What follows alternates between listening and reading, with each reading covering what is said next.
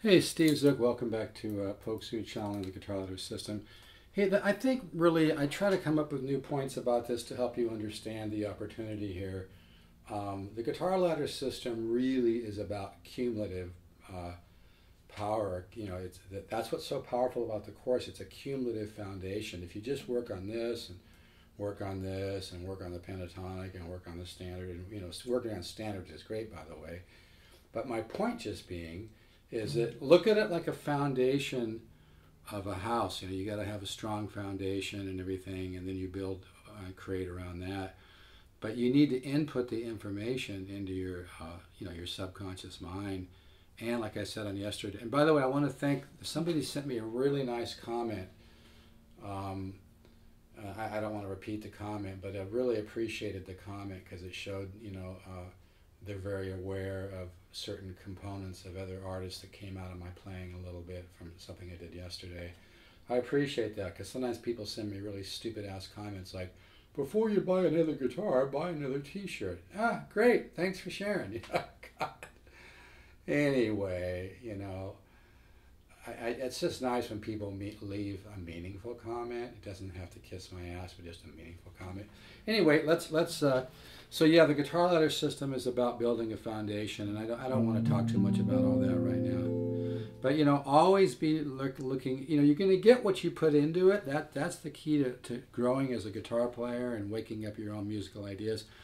Eventually, you want to come up with your own musical approach. I feel like when I improvise on guitar, especially an archtop guitar, even a nylon string like my flamenco thing I did yesterday, when I improvise, I have my own voice.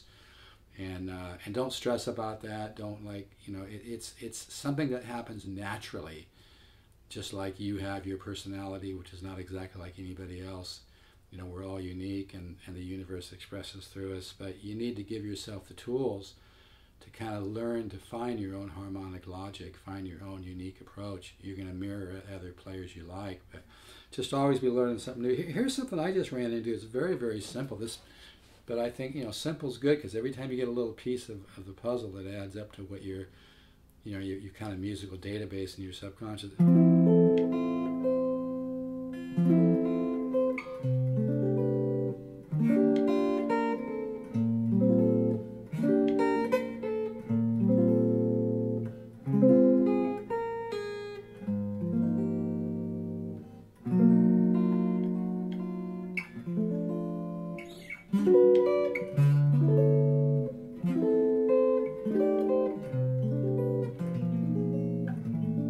Shading a little bit.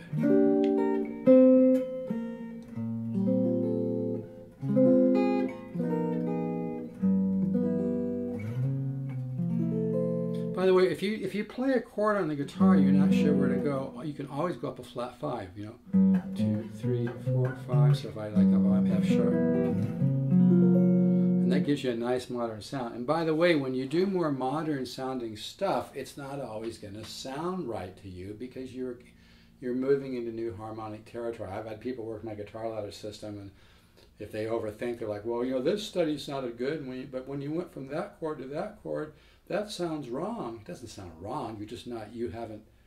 Your musical ear hasn't absorbed that type of tension and resolution as being something that is colorful and meaningful. It's not about right, it's not about wrong. Again, the less you think, the better off you are when you do my studies.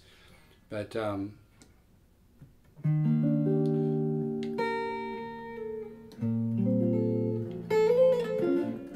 yeah, that's a simple thing, but it sounds nice. Major 7 to major 9/6 with a 7 on top.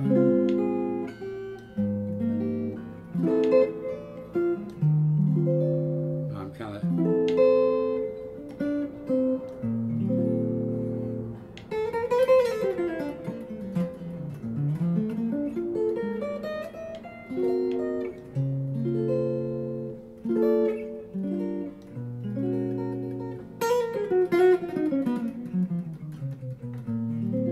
so this is simple, right? Major 7.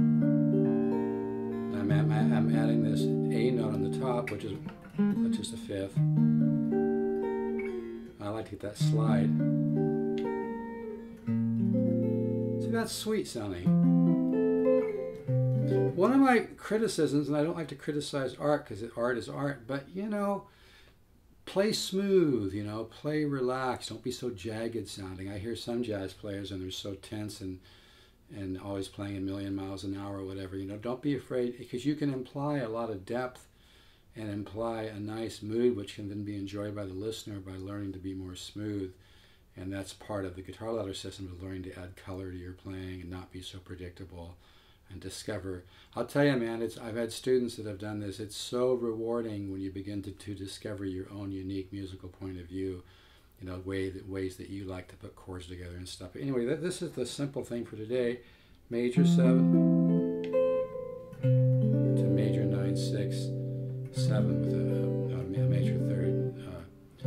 It's a major 9/6 chord, and then like if I'm looking at it in E, I'm adding an A, or I mean a B on the top, so, you know, another major third on the top, or no, I'm sorry, adding the B, another 7 on the top. So, but yeah, just a simple thing. Yeah, the slide. It sounds even sweeter, right?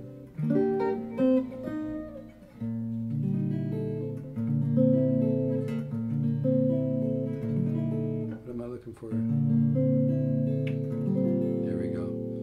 And by the way, it's important to make mistakes when you play. It's important to play things and go, that didn't sound very right. It doesn't sound right, because then you kind of makes your ear thirsty. And that's the thing about the guitar ladder system. It makes your ear thirsty, you know. But yeah, simple things to make it sweet, like.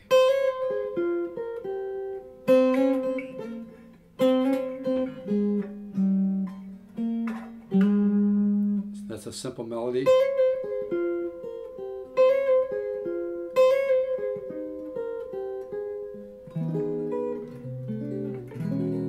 So major 7, add a little note on the top.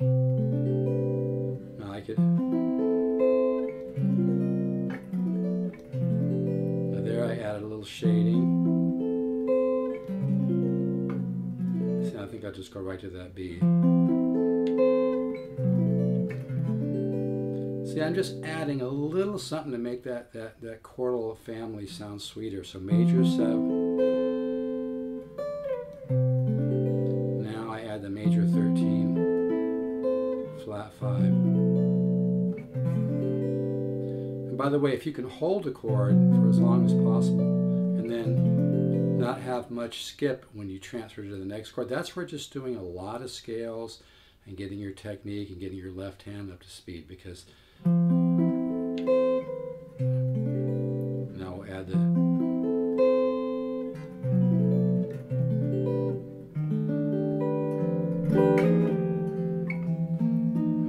flat 5 in there. So simple things. Now the guitar ladder system is a little more involved than that, but some of the studies in the guitar ladder system are very simple. But that's the whole point to it, is you know, you just build, you're building and you're building, and it's cumulative, you know. And you learn the 10 systems of improvisation in a very organic way. Sure, if you want to sit down and go, okay, 1, 6, 2, 5, that's fine. You know, you can do that too.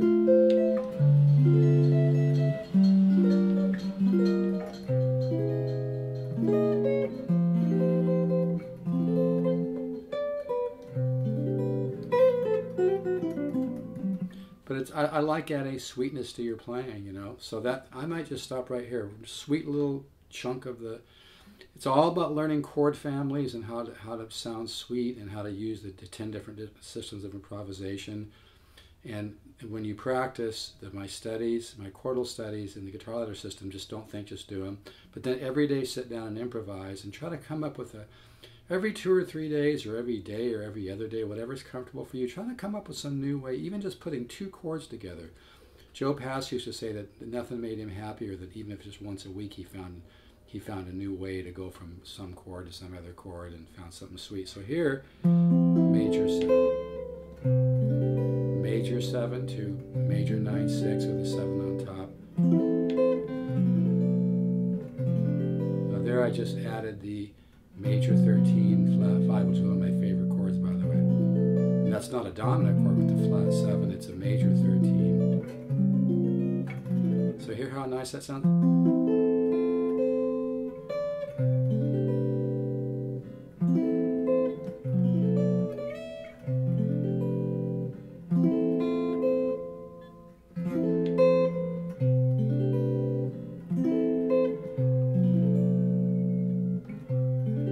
I could go the other way.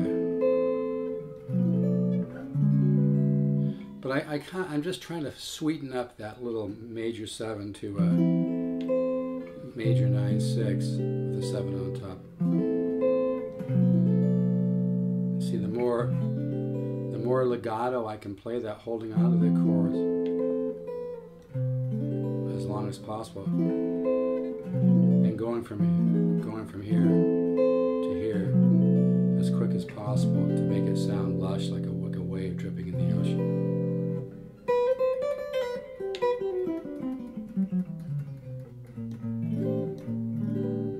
Anyway, I'm going to stop right there. A nice little tidbit. All right, guys, take care.